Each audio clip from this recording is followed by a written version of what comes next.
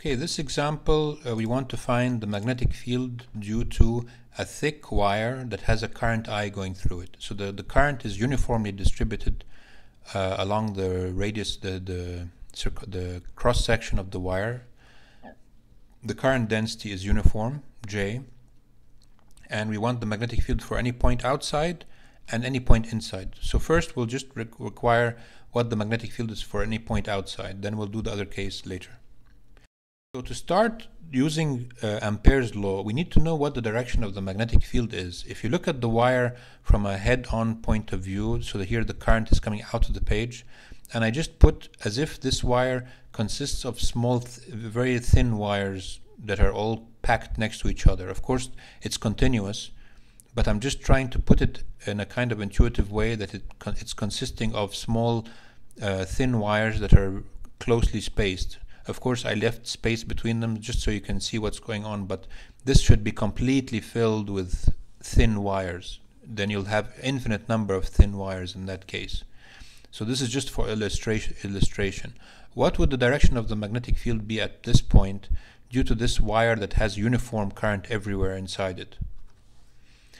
If you imagine taking one of those thin wires, infinite wires, like this one, the magnetic field, if you find the direction ds out of the page and r hat is going this way, so ds cross r hat it'll be perpendicular to this line going that way. Take another element of thin wire exactly opposite to the first one, it'll make a magnetic field this way.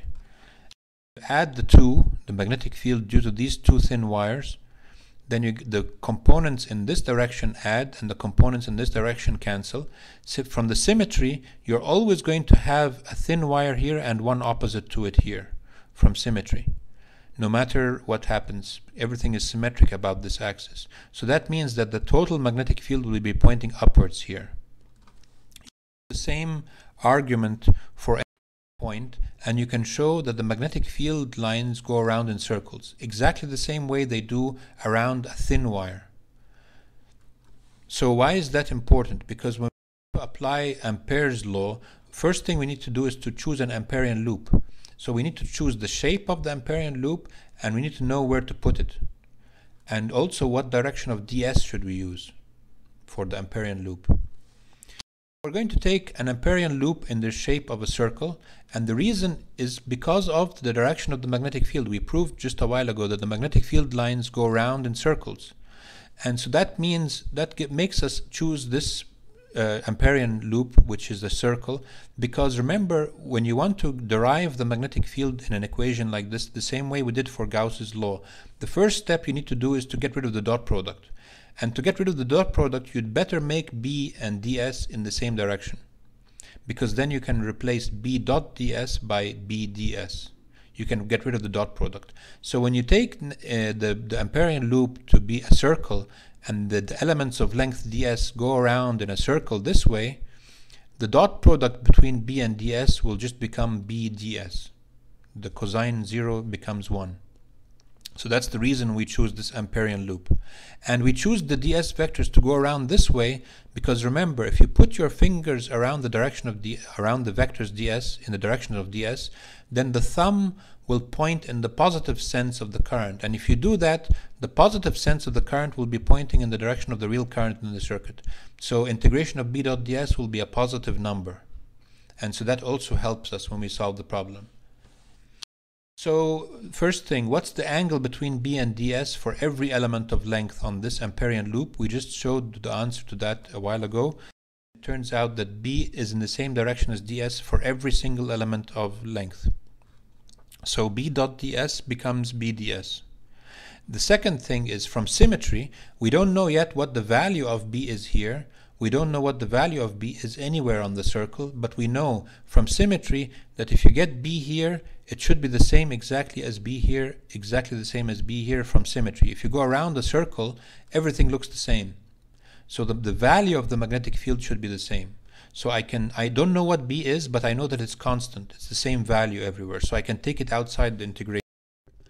And so what's left then is integration of ds. Integration of ds means you're adding this length plus this length plus this length plus this length.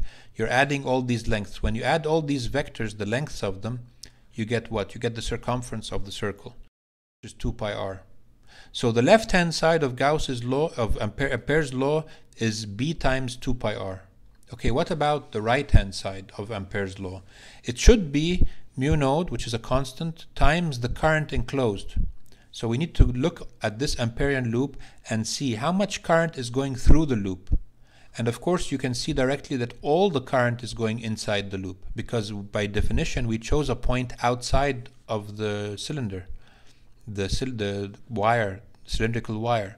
So that means when you go around the loop, the circle, all the current is enclosed inside the circle, and so the right hand side will simply be. And so we get a simple relationship. Then we can get then the magnetic field is equal to mu node I over 2 pi r. And it turns out to be exactly the same magnetic field as we got before for a thin wire. Remember, we derived the magnetic field, we found the magnetic field due to a thin wire using Biot-Savart law, and we got mu node I over 2 pi r. Well, it's the same result, right? But now we got the derivation for a thick wire. So this is a more complicated problem than the case of a thin wire. So this is what the magnetic field is for r bigger than r. What would the case be if you want to get the magnetic field at a point inside the cylinder, like this point here, for instance? What shape Amperian loop would you choose, and where would you put it? Same idea, I would take a circle that's also coaxial with the cylinder, and I would choose the ds vectors to go around this way, because the current, positive sense of the current will be this way, in the direction of which the current is actually. And from symmetry, again, you can show that the magnetic field lines will be going around in circles. And so the angle between B and ds will be 0. And so that's why we chose to take a circle for the Amperian loop. So B dot ds becomes B ds, and the same principle exactly, that B is constant everywhere on the circle, even though we don't know what the value is, but it's constant. So you can take it outside the integration. You get B integration of ds, which is B times 2 pi r.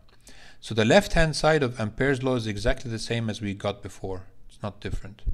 Now the important thing now to find out what is the current enclosed. If you look at this yellow circle, or this pale circle here with radius r, the one that's enclosed, the one that's going, the loop is enclosing. What is the total current enclosed in this circle? It's not definitely the total current I, because there's part of the current that's not going through that circle. Here, for instance, the current is going through, there's some current here, but it's not going through the circle. So how could you find exactly how much current is going through this circle only? Well, we know the current going through any surface is integration of j dot dA. And since in this problem j is in the same direction as dA, so you just get integration of j dA. In this problem, they gave you that j was constant. The current density was uniform. It was uniform, it was constant everywhere. So we can take the j side of the integration. So you get j integration of dA. What's integration of dA for this area? It's just the area. And what's the area of this circle? It's times small r squared. So that's what the current enclosed is. But how can we write j in a more convenient way in terms of the total current? Well, if you look at the whole wire, how much current is going through the whole wire? It's I. And what's the area of the whole wire? It's pi times big R squared. So j, actually we can get it independently, saying that j is the total current, but going through which area? The total area, pi big R squared. So that's what j is. We can then substitute the value of j here, and then a nice ratio where we can cancel out the pi, and we get a ratio of the radius of the small circle to the radius of the big circle all squared. So this is then the current enclosed inside this circle. It's the ratio of the square of the radii times the current, or the total current. And so we can substitute then I enclosed here to be r squared over big R squared times the current. And now we're ready then to find the magnetic field, because one of these r's will cancel with one of these r's, and you get only a small r on the right hand side, and this will be the final answer. You get mu naught I over r squared 2 pi times r. So that means that the magnetic field increases linearly as you go from the center. The value is 0. As you go outwards, it increases linearly until you get to the surface. So this is what the magnetic field looks like when you go from 0 to the radius big R. This is a visual picture of what the magnetic field looks like from 0 to infinity. From 0 to big R, it's linear. It increases linearly. As you go outside from big R to infinity, it decreases as 1 over R, and it goes to 0 at infinity.